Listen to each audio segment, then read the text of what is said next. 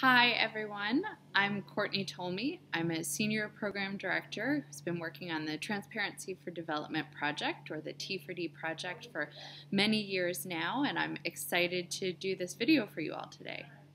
Hi, I'm Jessica Creighton. I'm a Program Manager of the Transparency for Development program, and I'm also excited to be talking to you today. Great. So the reason why we're doing this video today is that we really want to thank you all for all of the incredible work that you've done on the T4D project as facilitators in Indonesia.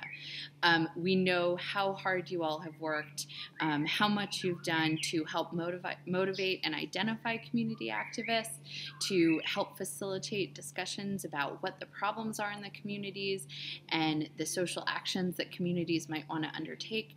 And we know that this has involved a lot of sacrifices on your side, everything from difficult travel situations to working on weekends, and we really appreciate it. This project would not be what it is today without all of the work that you're doing. We're also so excited to hear about some of the results from the project. We know that because of the work that you've done in identifying community activists and helping to support their work, there's incredible things happening with women in communities knowing more about the right actions for maternal and newborn health. We know that a lot of communities have started talking to their midwives and village heads and puskesmas heads and even above that to try to improve maternal and newborn health. And we're just so excited with everything we're hearing about that's happening. And, I know that we've now entered kind of the second half of the T4D intervention. You've recently started with the follow-up 1 meetings and everything. And as we're going into a different phase, I just would like to encourage you to keep up the really good work and to keep up your spirit around everything.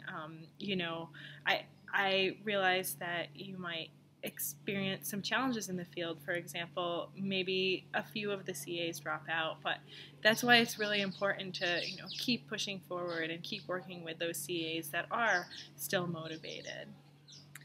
Great. We also want to thank you for all of the effort that you've put into all of the reporting to the PATTIRO team and to our team. It's sometimes hard to realize this, but you all are part of a much larger team of people that is doing this work. That includes the staff in the PATTIRO office in Jakarta, the staff in South Sulawesi and in Banten, as well as people like us who are based in the US and doing this research. And the reporting that you all are doing is helping us understand what's working and what's not, and it's really helpful for us. So thank you, and thank you for being so comprehensive with your reports and for submitting them on time. Please continue doing this. And just to jump off of what Courtney said, not only are you guys based in Indonesia and those of us based in the United States, but we also have a team in Tanzania, and we're in the process of thinking about a second phase to our work. And really the big picture here is that we're trying to improve maternal and neonatal health through community empowerment. And this is a really exciting program. It's different from other programs that have been done before. We're not paying the CAs. We really want to see and we really believe in their own ability to improve their communities, and we're seeing such exciting things happen. So, and a lot of this really has to do with the hard work that you've been putting in.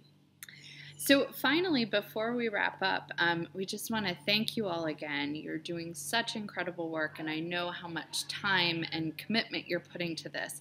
We also want to thank the larger team working in Indonesia.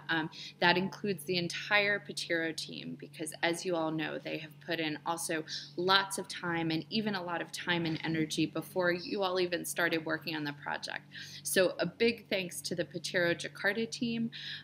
We also want to thank the province coordinators, Oji and Wawan, who are doing a great job, and the teams that they're working with in the local PATTIRO offices. And then we also want to thank Jenna and Rexa for all of the great work they're doing supporting this as well from JPAL and working with the T4D team. So again, thank you all so much. You're doing a great job. Keep up the good work, and we can't wait to hear more about how the rest of the intervention goes. Thank you. Thanks.